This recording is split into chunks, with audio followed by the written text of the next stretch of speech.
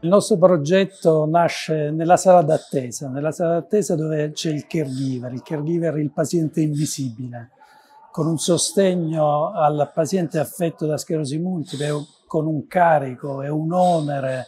di impegno non soltanto professionale come assistenza, anche se parliamo di caregiver informale, ma anche sociale e affettivo notevolissimo.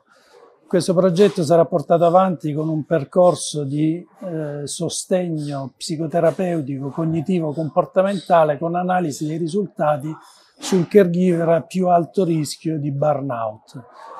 Chiaramente i risultati che potremo avere e verificheremo saranno quelli di miglioramento della qualità di vita nel caregiver stesso, nonché nel soggetto affetto da sclerosi multipla, anche in relazione alla disabilità non soltanto non motoria, ma anche motoria.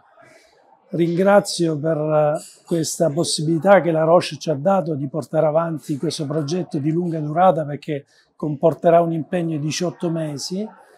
e quindi col sostegno della Roche potremo impegnarci, e ringrazio tutta l'unità operativa di neurologia di Brindisi, in particolare il gruppo di sclerosi multipla e la dottoressa Spagnolo, che è stata l'ispiratrice del concetto di sostegno.